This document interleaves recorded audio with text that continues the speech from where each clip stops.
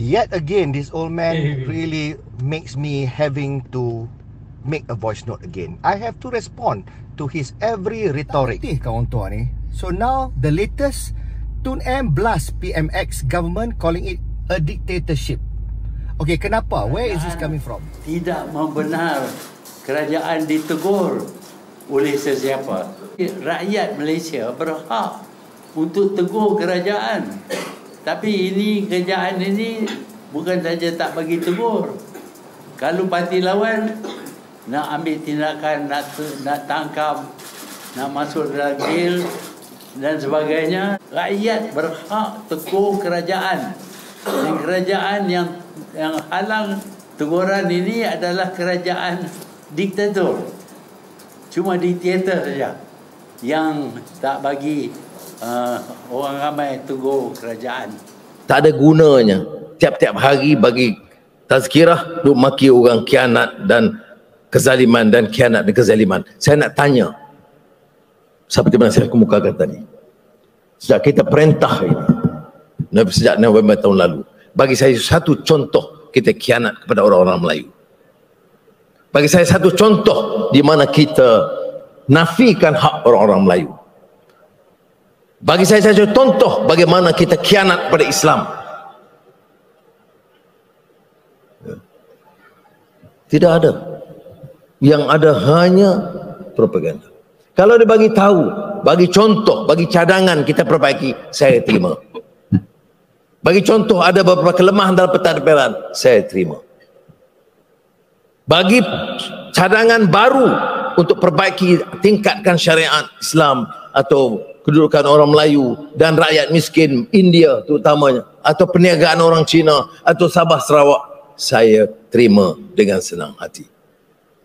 Tetapi untuk terus gunakan politik adu domba, termasuk permainan kaum dan sebagainya ini, seperti mana saya sebut pagi tadi, saya tidak akan tolak ansur. Saudara percayalah ya. Dan saya beritahu pada penguasaan, termasuk Menteri Dalam Negeri dengan baik-baik, dan Ketua Polis Negara, orang boleh kritik kita. Ada orang salah faham, dia kata tak bagi kritik. Tak betul, kritik. Hari-hari kritik, tengok dalam media sosial, dia serang habis-habisan. Saya tidak ada masalah. Tapi kalau kamu main guna api perkauman atau fanatik agama, menimbul huru-hara, saya akan pastikan tindakan menangkap mereka dan cabar sekarang. Okay, kenapa? Where is this coming from? This orang tua, dia decided dia nak buat apa ni, perhimpunan Melayu konon. Konon Melayu punya interest tak ditumpukan oleh government ni, because government ni tolong semua bangsa, address semua orang. Negara ni kata negara Malaysia. Anwar kata this country Malaysia belongs to everyone. Walaupun dia kata dia pertahan hak orang Melayu dan institusi raja-raja, that is not good enough for Mahathir, because now this government is now helping also the non-Malays, bangsa-bangsa lain, Sabah Sarawak, semua pun dia tolong. This somehow is not okay with this old man. I do not know what his sickness is, apa masalah dia. So now dia nak buat yang tu. Tapi dia nak buat yang tu, firstly Impiana cancel for whatever reason. Sam Dabi lepas tu dia pergi kat Sam Dabi pun cancel. Now when this is cancelled, he start reminiscing of what he used to do when he was PM dulu. Okay, dia dulu PM dulu, dia draconian. Kalau orang nak buat macam tu, he would have used his power. He would pick up the phone, he would probably tell Sam Dabi ke Impiana ke, please, you know what's good for you, tak payah bagi allow semua benda macam ni. Orang akan takut kat Mahathir, people will cancel. These are the kind of things during Mahathir punya administration that happens. Tapi bila Anwar kata dia tak interfere, dia buat kerja dia saja, dia make instructions pada MACC, pada polis, pada immigration, pada DBKL, go after corruption, tak kira besar, big fish or small fish, tak kisah opposition ke, belah sini ke, belah sana ke, belah government ke, go without fear or favor, combat corruption, guna kuasa to go after the snakes in the country, and you protect the rakyat. Dulu apa? Dulu you go after the rakyat yang report, and you use the laws to protect the corrupt, to enrich the corrupt. Enough, Anwar Ibrahim kata, now I will use the power. Allah bagi dia power to be Prime Minister. And what did he do now? He wants to use that. He wants to vindicate the power yang Allah bagi pada dia. He wants to do right every second, every day that he is Prime Minister. Kalau Allah tentukan esok kerajaan terbuat tak masuk and dia tak PM, doesn't matter. At least he rests on his conscience that he did everything to the last day of his rule, and he make sure that he uses his power yang Allah bagi pada dia to buat benda yang betul, bukan buat benda yang salah. Kalau Allah nak benda tu berhenti because Allah rasa Malaysia tak deserve, Allah will remove him. Esok kita ada new kerajaan ataupun we go for election, the government will be dissolved. Anwar leaves this to Allah. Dia akan buat benda betul, bukan pasal dia takut tak jadi Prime Minister. Dia akan pander and cave in to the corruption. He will take on Tun Mahathir kalau perlu pun. So sekarang ni apa dia dah kata? Dia punya charter, we are going after corruption. There is no two ways about it. We will not pander to anybody, tak kisah dia Tun ke Tan Sri ke. And that is the term. Anwar dictated that term, and that term is agreed by UMNO, by GPS, by all those parties that form the coalition. That is the dictation of the Kerajaan Perpaduan. Therefore, that is what Anwar dictated to all the agencies. Go after corruption without fear or favour. You protect the public or the whistleblowers. You go after those yang sakau duit kita, squander berbilion-bilion, and those who try to avoid tax. Rakyat biasa akan kena tax. Yang sakau berbilion-bilion, takkan dia pelari tax. So those are the terms Allah dictate. Jadi kalau Mahathir kata Mahathir kata Anwar is dictator, this is what I recommend PMX respond. PMX kata, yes, I'm a dictator. I dictate that this country fight corruption. That's what I dictate as Prime Minister. I dictate that we fight corruption using the law, using the powers vested in the Prime Minister, using the powers vested in the agencies, and using the power vested in kita punya judicial system. We will do everything by the law without fear or favour. The opposition will not be victimized if they are innocent. The government punya people will not be protected if they are corrupted. That is also dictation. That is also dictator. Anwar will be a dictator for the right cause, and I am proud to have a dictator Prime Minister to dictate what is right and what is against corruption. And that's the kind of dictator Prime Minister we want. Not a Prime Minister yang lembek, nak go on democracy, and therefore kalau semua orang kata lepaskan orang yang corrupted, pasal kita sayang abahku, malu apa bosku, so therefore kita cave in. I don't want that kind of Prime Minister yang lembek. I want the Prime Minister to be a dictator but dictate the right things. Rasulullah, was he not a dictator juga? Was he not also someone for democracy? Dia ada syura kan, dia discuss. Tapi certain things, dia sebagai pemimpin, dia accountable to Allah, dia dictate, dia ikut, pasal itu ketentuan Allah. Fairness, you dictate. You tak boleh kata demokrasi. Demokrasi kata, okay, majority kata tak payah fair lah. No need to be fair. So, ikut. PM patut ikut. Nope. 2 is 2 is 4. 2 is 2 is not 5. 2 plus 2 is not 5. 2 plus 2 is not 6. 2 plus 2 is not 3. 2 plus 2 is 4. That is the law. That is the dictation. Bukan majority kata 2 plus 2 is 5. Okay lah, is 5. Majority kata 2 plus 2 is 8. Okay lah, is 8. Nonsense. 2 plus 2 is 4. So some things are clear. You steal, you pay for it. You pay, you suffer the wrath of law. You commit a crime, there are laws that will be implemented. So therefore, that is the rule of law. The Prime Minister is dictating that. Yes, Tun Mahathir, Anwar is a dictator, but not like your kind of dictator. You are the dictator. You dictate benda yang salah to further your own agenda. Anwar is dictating what is right. So he is a dictator, and you do not presuppose that Anwar is the hand behind cancelling your event. He doesn't have to. Kalau I jadi Anwar Ibrahim, I will not bother to even stop your event. I dah bagi warning that I will stop this madness. Dia dah kata dah. And if you try to fan the religious punya sentiments, you try to divide the nation, you try to api-apikan perkauman, there will be consequences.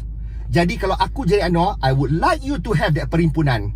And anything yang cakap, anything that's inflammatory, that is seditious, I will use whatever sedition law, I will use whatever defamatory laws, I will come after you. I rather you do that. Why should he cancel that? Let me tell you now why Saim Dabi cancel and Impiana cancel.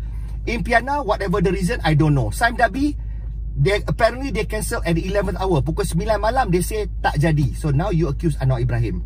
Anwar Ibrahim doesn't have to do anything. Nobody in the government has got to do anything. If I'm Saim Dabi, I do not want to host the event. You bawa event kat situ. Nombor satu, when you bawa Melayu-Melayu punya semua and you start fanning racial punya sentiments, benda tu akan be reported, benda tu akan dipantau oleh SB, and for no reason Saim Dabi will be under the limelight of the media. For no reason. That is not good media for Saim Dabi. Untuk apa? And Saim Dabi will be perceived as racist for Melayu. Why? Saim Dabi is not into that. Secondly, you masuk, you kata apa-apa kalau ada arrest, any apprehension, the name synonymous to that incident will be Saim Dabi. Just like kerajaan Tebuk Atap was Sheraton. Sheraton punya nama lah ni, Salt. Sheraton move. Sheraton move yang syaitan move. Orang relate to benda macam tu. For no reason, Sheraton gets a bad publicity. For no reason. Kalau siapa-siapa ada meeting kat Sheraton pun, orang dah sangsi dan syak. They don't need that back stigma. Saim Dabi doesn't need that back stigma, and they don't want to be housing that and having that event there. Untuk apa? It's okay for them to lose business. They just stay away from trouble.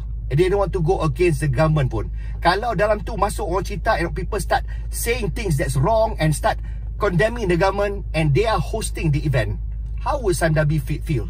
So jadi kalau I am the owner of Saim Dabi or I'm the boss of Saim Dabi, doesn't matter which government I support, which side I support, I don't want to have such events in my place. So therefore I cancel it.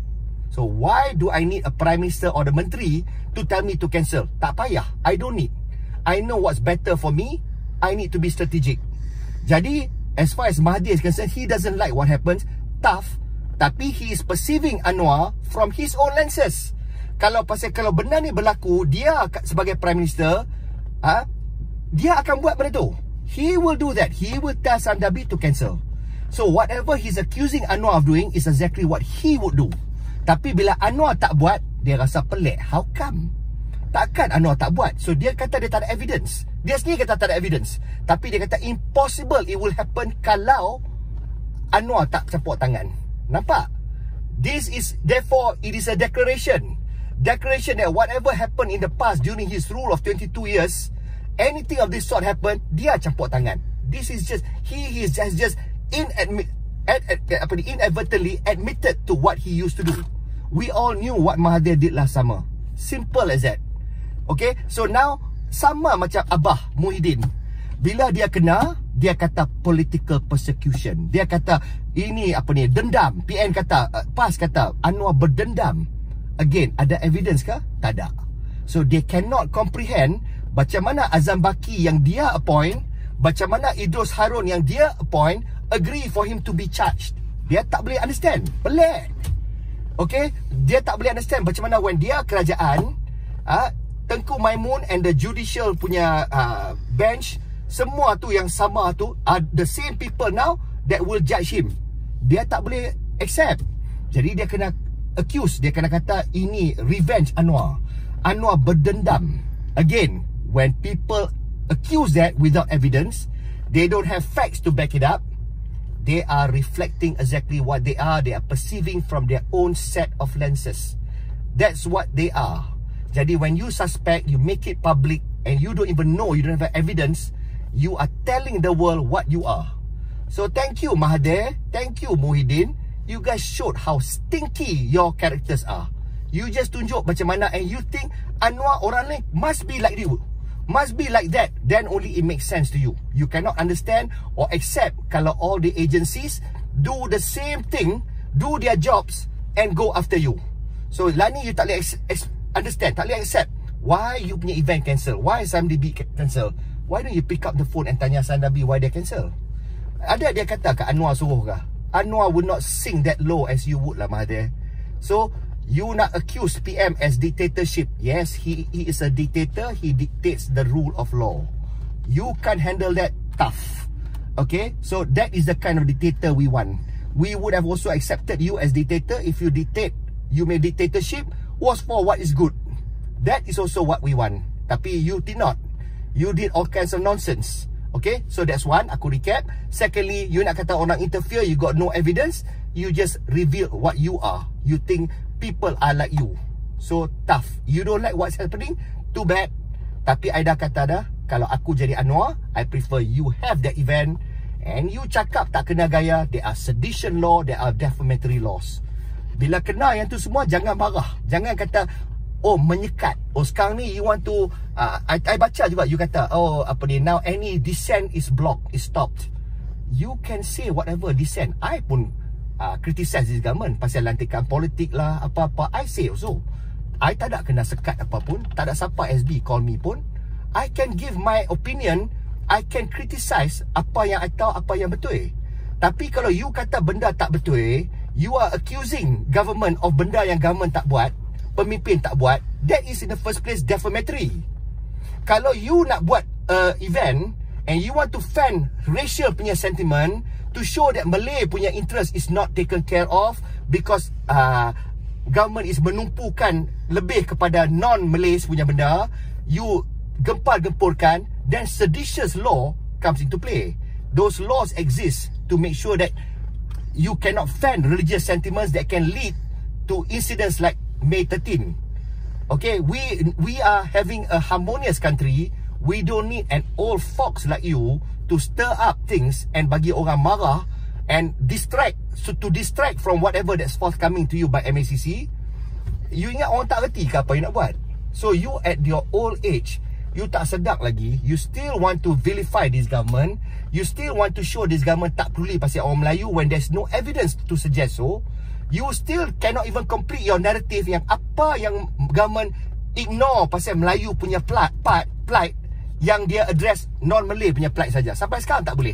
You cannot even explain apa dia ada pain point, apa benda yang government patut buat untuk Melayu yang government tak buat. You tak boleh sebut pun apa tu. Tapi you nak buat gathering and you want to gempar-gempurkan. So good luck lah, because I don't think Anwar akan bagi chance lah ni dah. So you try lah, tak apalah cancel Sheraton ni. You marah, you kata dictatorship, tapi I don't think you will give up. You will still do your event kan. Buat event tu. I look forward to the event happening. Even though it's bad for the country, you buat. Tapi do not say you will not warn. Kalau you buat benda tak ketahuan, you buat gila-gila, you langgar law, whether you are 90 years old or you're 100 years old, you will be arrested. You may end up wearing orange suit, and on wheelchair pun you will still go to court. So good luck. You think you want to challenge, you think that because you are former PM and you longer serving punya PM, you be treated special? No lah. Especially when you are warned. You've been warned, and if you still flout it and you endanger the fabric of kita punya society, you endanger racial punya hatred and discontent, there will be consequences. Sedition law will be applied on you. And if you are detained, janganlah nak kata dictator lagi dah. Okay, Anwar memang dictator of the rule of law. Anwar Ibrahim, Datuk Seri Anwar Ibrahim respond to that old man, bagi tahu dia memang you dictator. You dictator the rule of law. You have dictated that we will fight corruption. Tak kisah ikan bilis ke ikan jerung, without fear or favour. Tak kisah belah opposition or belah government. You tell him, I am a dictator. That is my rule. It is not negotiable. There is no compromise. Itu bahasa dictator. Be the kind of dictator. We support you all the way. I don't think I'm the only one who supports you. I think every discerning rakyat supports that kind of PM. And stay the course. Do not be swayed by this old fox. Assalamualaikum.